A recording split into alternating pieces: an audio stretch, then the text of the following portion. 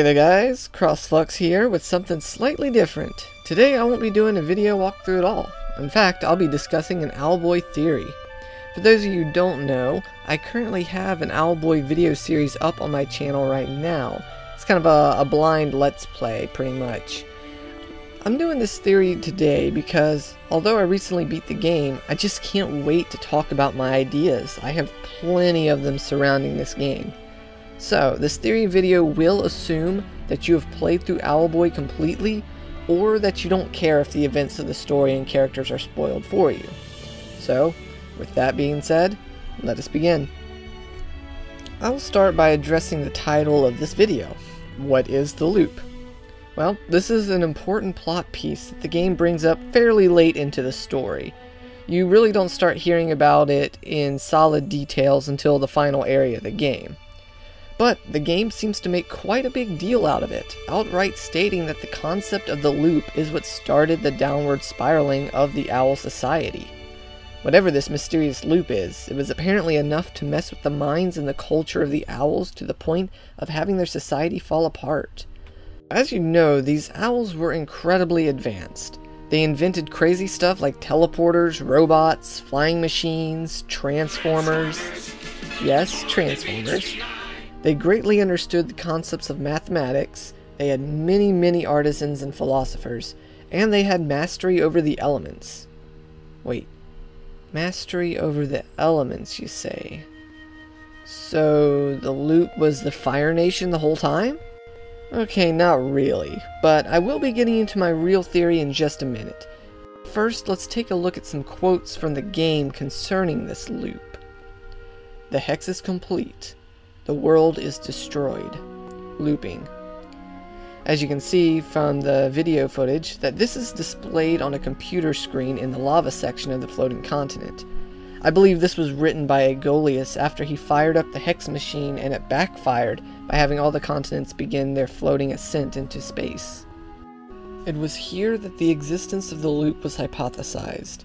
The existential anguish from the discovery of the loop permeated Owl society. Riots began and the Owl Temple was abandoned.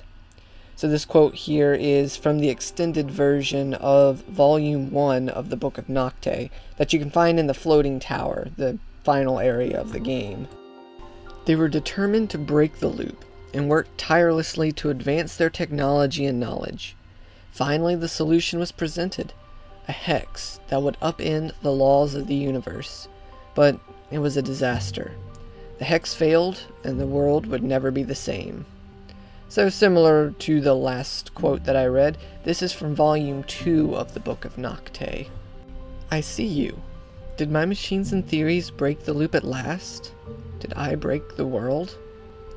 This message is spoken to you, I guess telepathically, by Nocte after you retrieve the third and final golden coin, which is in the final area of the game. For this loop, and every loop that will come. Repeating. This is part of Solus's chant to the anti-hex totem before the final battle of the game. The relics were made after the owls made a fateful discovery. A discovery that sent Owl Society into infighting and chaos. The loop. What is the loop? I'm not certain, but the owls were obsessed with it. They worked for centuries in a desperate struggle to find a way to end the loop. Finally, they found a solution.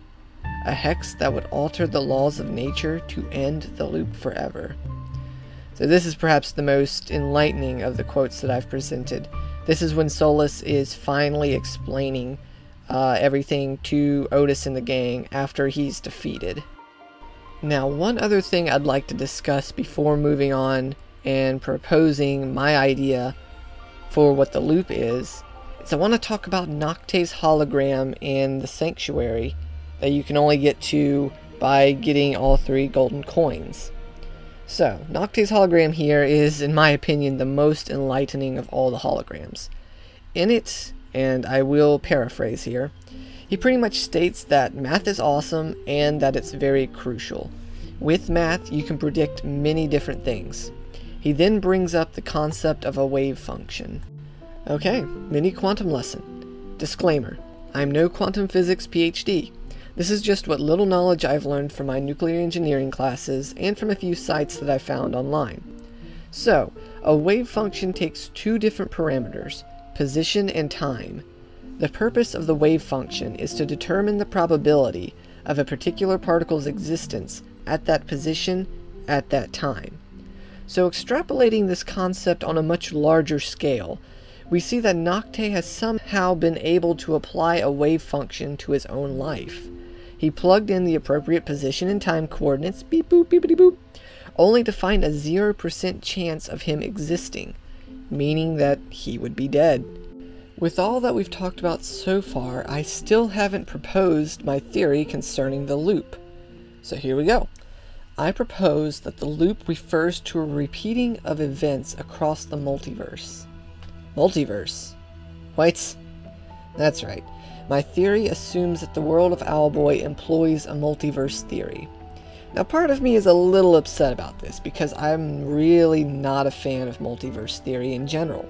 But I can forgive it for this game because of the way that it's handled, and I'll get into that shortly.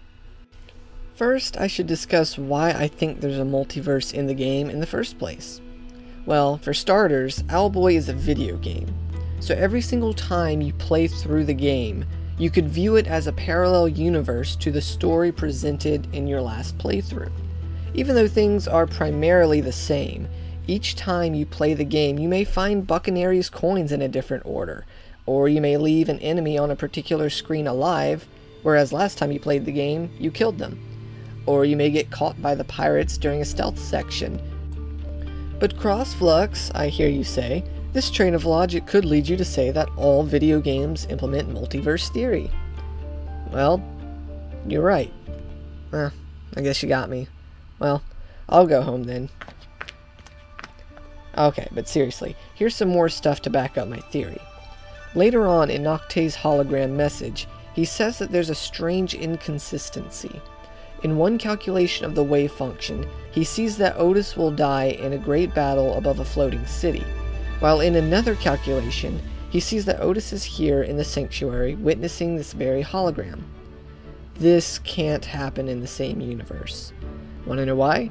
To unlock the Eternal Sanctuary, you require all 3 golden coins.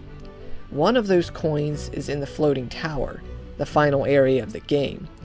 It's beyond a point of no return. You have to take a rocket ship to get there, and as soon as you get there, the ship kind of crashes and becomes inoperable, so there's no feasible way for Otis to have retrieved the coin from the final area and returned back to the main world, at least not in the same timeline. At best, Otis could gather 2 of the coins, and then he goes on to complete the Anit-Hex. Yet to view this hologram message where you're hearing this very quote be explained to you, Otis somehow has all 3 coins that unlock the Eternal Sanctuary. So how? Well, just before you fight Solus, there's a ball of light that allows you to return to the past and relive memories of Veli. This is how you're able to take that coin from the final area and place it in the proper keyhole to unlock the sanctuary.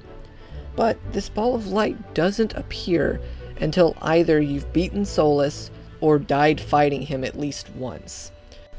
So it's apparent that there's some weird parallel universe, wibbly wobbly, timey-wimey, looping stuff going on. This is one of the many reasons why I love this game. They really push the medium of video gaming. D-Pad took into consideration something unique that you can only do in a video game. For example, each time you play a movie, it'll be exactly the same. The camera will linger on a character for precisely the same amount of time each and every time you play that movie. The characters will deliver the exact same lines in the exact same way. Same goes for a book. Each time you read it, the story is the same. Now, granted, you can use your imagination to view the scenes of a book differently each time you read it. But if you factor in your imagination, then these things could be said for all forms of art. The point I'm trying to make here is that video games are an interactive medium. This really opens up different ways to tell a story that other forms of art struggle to accomplish. I'm not going to say it's impossible for other forms of art to become a form of interactive medium. I'm just saying that video games are a much easier way of doing it. So again, I'll state my theory. The game implements a multiverse, and the loop refers to a repeating of certain events across the various timelines. Not every single thing is the same, of course. It wouldn't be a proper multiverse theory if all the universes were exactly the same. It's just that certain events are fixed, kind of like in Doctor Who.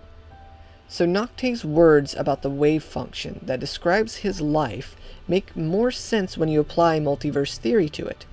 No matter which universe you look at, events lead up to his death at the hands of Aegolis' machines. So say in one universe Nocte slept in on the day of his death. Well, then perhaps Aegolis' machine went rogue and busted into his house and took him out there. Silly proposition, I know, but that's the stuff I'm getting at. So certain events throughout every single parallel universe are fixed or constant. The Owls didn't like the idea of certain events being constant. That would imply that free will either doesn't exist, or that it doesn't always take precedence over the laws of nature. Being deep into philosophy, this probably ruffled a few feathers. So many in their society, Nocte especially, wanted to either prove that free will still exists, or to make it so that free will exist by eliminating that particular law of nature. Now, I understand that many fans have come to the conclusion that the loop refers instead to the rebooting of the universe. Like, after the universe ends, it's reformed and the events play out the same way, over and over again, hence the name of the loop. It's kind of like in Super Mario Galaxy, how the universe soft reboots at the end of the adventure. A point that really helps to drive this idea home is one of the final words that the Ozio-shaped character says to Otis after the Anit-Hex is completed. Maybe one day, in this life or the next, you'll learn about the loop. But there are far more rewarding things to learn about the universe than how it ends. So this heavily implies that the loop has something to do with the ending of the universe. However, my theory still has something to say about this quote as well. I interpret it in a slightly different way. According to my theory that Owlboy makes use of multiverse, and that Nocte can use his wave function to predict pretty much anything, I think it's safe to assume that he could use his function to predict the end of the universe. So what if every universe ends the same way? Like the ending of the universe is one of those fixed events that I've talked about earlier. This could be why that Ozio character relates the loop to the end of the universe. The name for the loop could be in reference to how a chain is composed of links that are all looped together. They're connected. Likewise, the multiverse of Owlboy has an infinite number of universes that are connected together, or looped together, by the various fixed events. One other quote that seems to shake the foundation of my theory are the final words of Nocte's hologram message. "Tomorrow is the day that I die, Otis. It is my hope that by doing so, my prediction will come true, so that I will see you here today, and perhaps in the next loop, I won't have to die after all."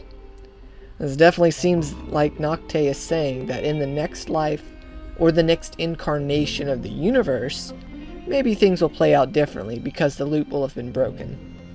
Once again though, I apply this quote in a slightly different way. I suggest that when Nocte talks about the next loop, he means in the next universe, like the next universe over from ours, the next link in the chain, if you will. Basically he's saying in another parallel universe, perhaps I won't die. So in summary, the multiverse of Owlboy can be imagined as a wibbly-wobbly intertwined chain. Each parallel universe makes up one link of this crazy-looking chain. These links are all connected to different links in different ways, and in many cases, they are linked in more than one place. These connecting points represent fixed events that happen in each of these connected chains. The loop refers to the viewing of the multiverse as this complicated chain.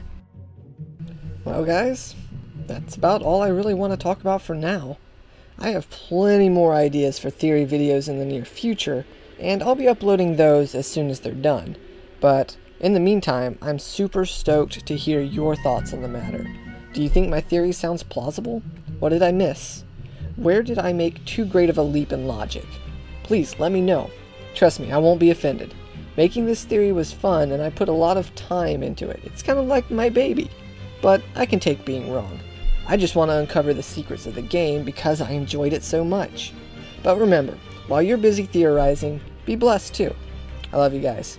Have a great day and I will see you in the next one.